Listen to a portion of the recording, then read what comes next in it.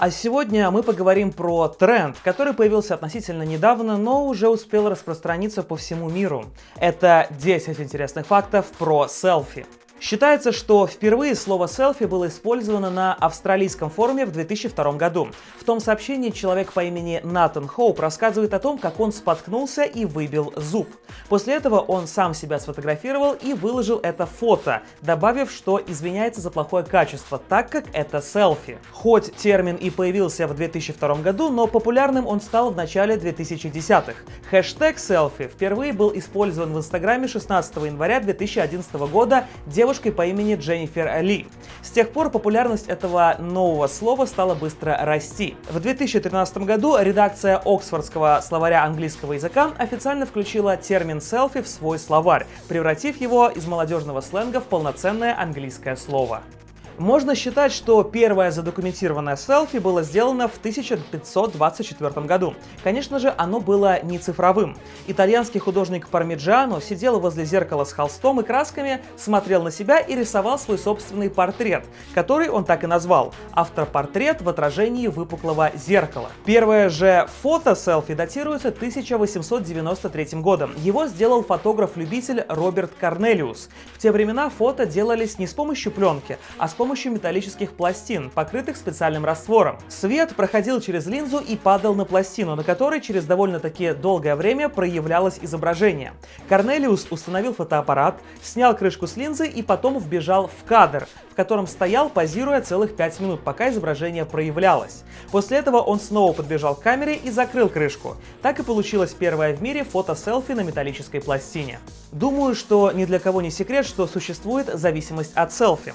Она проявляется в навязчивом желании постоянно фотографировать себя и выкладывать эти фото в социальные сети, чтобы получить там как можно большее количество лайков. Это психическое расстройство зарегистрировано Американской ассоциацией психиатров. Они объясняют причины такого поведения тем, что у таких людей проблемы с самооценкой и недостаток любви от их близких. Согласно официальному справочнику, существует 3 стадии тяжести этого расстройства. Определить стадию очень просто. Если человек постит 3 селфи в день, то он находится на пороге расстройства. Если от 3 до 6, то это острая степень. А если человек постит больше 6 селфи в день, то это считается хронической степенью заболевания, требующей лечения с помощью психотерапии.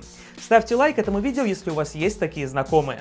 Американский журнал Time провел исследование, в котором проанализировал 500 000 селфи с целью выяснить то, в каком из городов мира люди чаще всего их делают. Победителем оказался филиппинский город Макати, известный своими небоскребами. Именно его жители чаще всего делают селфи, которые затем выкладывают в Инстаграм. Целью другого исследования одного американского университета было выяснить то, каково соотношение селфи, сделанных мужчинами и женщинами. В Нью-Йорке, например, 62% селфи сделано женщинами, а в Бангкоке 55%. То есть в Бангкоке мужчины и женщины почти одинаково увлечены селфи. А вот самый большой дисбаланс из всех городов, участвующих в исследовании, показала Москва. Из всех московских селфи 82% сделано девушками, соответственно 18 мужчинами, что говорит о том, что московские мужчины не очень любят селфи. Исследование американское, и поэтому другие российские города там не участвовали. Но я практически уверен, что в более суровых, чем Москва, российских городах процент селфи, сделанных мужчинами, был бы еще меньше. Суровая российская действительность. Еще одна группа исследователей решила выяснить то, в каких городах мира люди чаще всего улыбаются на селфи. Для этого были проанализированы сотни тысяч селфи из разных уголков мира. Для определения улыбки использовались специальные программы, умеющие понимать выражение лица человека. Выяснилось, что наиболее угрюмыми людьми оказались жители Лондона, которые улыбаются на селфи меньше всех, на целых 17% меньше, чем, например, в Москве. А люди чаще всего выкладывают свои селфи не такими, какие они есть, а накладывают фильтры или даже редактируют их в фоторедакторах. Результаты исследования сообщают, что 68% всех выложенных за 2016 год селфи были так или иначе графически отредактированы. Это на 20% больше, чем в 2014 году. Видимо, люди просто разобрались с тем, как работают фильтры в Инстаграме. В разных странах существуют разные правила о том, можно ли фотографировать в будках для голосования во время выборов. Например, Нидерланды поощряют это. Правительство этой страны призывает всех участвующих в выборах голландцев сделать селфи с бюллетенью в будке для голосования и выложить это фото в социальную сеть. Таким образом, они хотят привлечь больше внимания молодежи к выборам. Но при этом в Бельгии и в Южной Африке делать селфи и вообще фотографировать в будке для голосования запрещено законом. В Бельгии, если вы выложите селфи из такой будки, вас могут оштрафовать на 5000 евро, а в Южной Африке вас могут посадить в тюрьму на полгода. Иногда селфи становятся причиной общественных скандалов.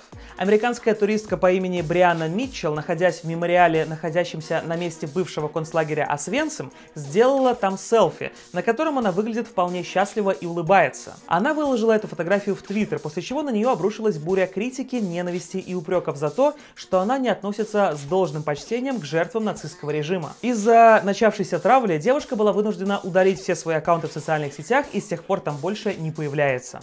Во всех Диснейлендах мира запрещены селфи-палки. Такой запрет появился там после случая, произошедшего в Диснейленде в Калифорнии. Во время катания на американских горках селфи-палка выпала из рук одного из детей и попала в рельсы. В результате этого аттракцион пришлось остановить на час до прибытия спасателей, которые эту палку из рельсов извлекли. После этого случая руководство компании приняло решение вообще запретить в Диснейленде селфи-палки. Также селфи-палки запрещены в запретном городе, самой главной достопримечательности Пекина. Очень часто люди делают опасные вещи для того, чтобы сделать эффектное селфи. Они стоят за перилами на мостах, высовываются из окон машин, ходят по карнизам и так далее. В 2014 году произошел особенно жесткий случай. В США в Колорадо разбился легкомоторный самолет, все пассажиры которого погибли. Позже среди обломков была найдена исправная камера GoPro, на которой сохранилась запись того, что происходило в салоне самолета за пару минут до его падения. Оказалось, что 29-летний пилот самолета высунулся из окна кабины, чтобы сделать селфи, полностью отпустив штурвал самолета. После этого самолет потерял управление, пилот не успел его выровнять и самолет упал на землю. Такие вот дела. Ребята, если вам нравится мой канал и вы хотите его поддержать, то подпишитесь на него и нажмите на колокольчик, чтобы всегда знать о выходе моих новых видео. Ну подпишитесь вы уже, что вам сложно, что ли? А в продолжении темы советую вам посмотреть мои видео с интересными фактами про кино и про фотографию. Ссылки на эти видео будут прямо на экране. Спасибо вам за просмотр, подписывайтесь на мой инстаграм и вступайте в группу ВКонтакте, все ссылки в описании. Также пишите свои комментарии, потому что я их все всегда читаю. Будьте адекватные и разумные, с вами был Демиос, пока!